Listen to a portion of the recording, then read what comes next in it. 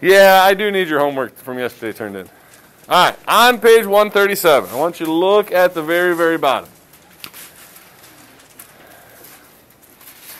By the way, in that preview box on page 136, there's some ways of factoring that if you don't remember how to do like perfect squares or difference of two squares or sum and difference of cubes, those kinds of things.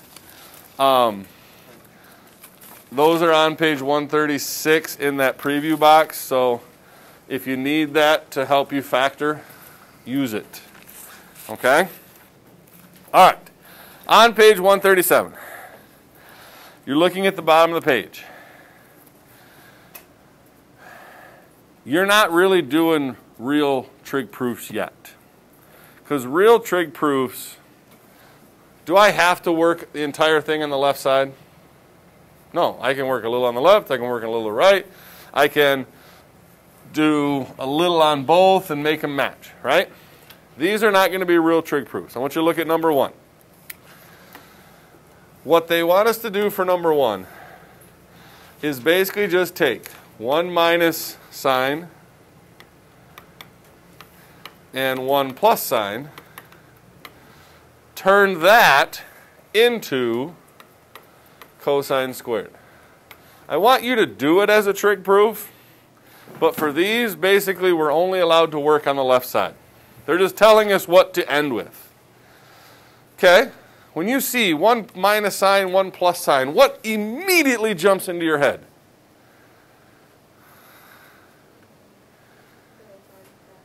It's already what is it, though, factored out? Difference of two squares, isn't it? Like when you see 1 minus, 1 plus, difference of two squares. There's so much with difference of two squares. Like that should be a trigger. Hey, difference of two squares. What would I get if I foiled that back together? Careful. What would come first? 1 minus sine squared. Yes? Now go to your toolbox. What's your main Pythagorean identity? What's the main Pythagorean identity? Sine squared plus cosine squared equals 1. This identity, you need to know this identity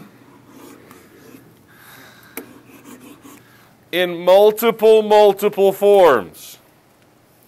What is this identity? Can I get 1 minus sine squared out of this identity?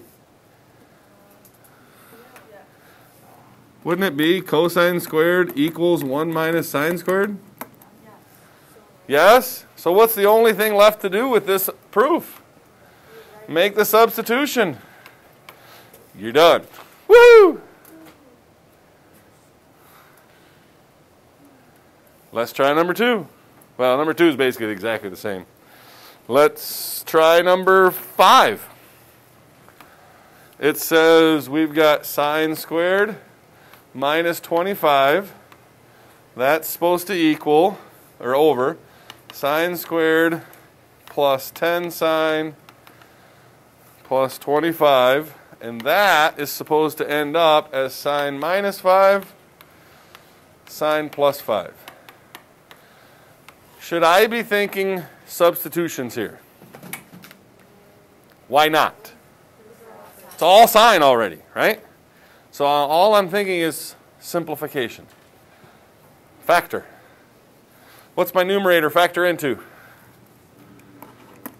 Sine minus 5, sine plus 5. Yes? What's my denominator factor into? Sine plus 5 and sine plus 5. And then, there you go.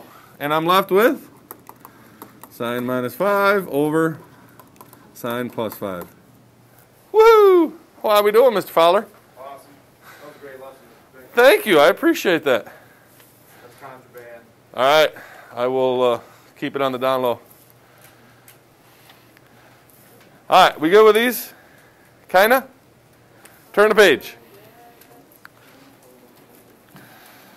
Now, over the next few days, well, tomorrow we're pretty much just going to do some practice problems of these. I'm going to go through the homework, and then we're going to start reviewing for the exam. To start the next semester, I'm going to give you a whole bunch of tips. When you do proofs, try this, try this, try this. Can I give you a step-by-step how to? No, because every proof is different. One of those tips, let's just say, and we're not going to do this proof, I'm just making stuff up in the top of my head. Let's say I give you something really crazy over here, and it says sine squared plus cosine plus tangent over 1 minus cosecant plus secant. Right? We got all kinds of junk over here. Equals sine squared plus 2 sine minus 1 over sine squared. Let's say that's the proof I have to do, which is not going to work. I just made it up. Is there anything that jumps out at you? Because there's something immediately that jumps out at me. I look at this side and I go, holy cow, that's a lot of weird junk. And I look at this side and I see something. Something jumping at me. It's all sine.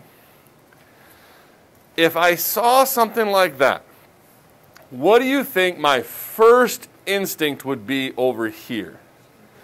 Get everything in terms of sine as fast as I can. I would say, well, that sine, I'm going to leave it alone. That cosine squared, now I could have changed that sine squared plus cosine squared into a 1. I get that. That's probably a good move. But that cosine squared, I know that that is 1 minus sine squared. I know that because that's my identity. Tangent, well, that's sine over cosine. Well, I got a cosine I'm going to have to deal with, but at least I'm getting closer, right? Over. And I'm going to leave that 1, and whoop, that cosecant, that's going to be 1 over sine, right? Am I trying to match it right now? No. What's the only thing I'm trying to do? Get it into terms of sine. Once I get it to sine, then I'll worry about trying to match it. Does that make sense? This happens a lot. Now I want you to look at number 17. Is there anything that you're trying to match that to? No. There's no matching. We don't have something to match it to. Our only goal is exactly that. If I saw this side was a whole bunch of messy stuff, but it was all in terms of sine. Stop doing that. If it was all in terms of sine,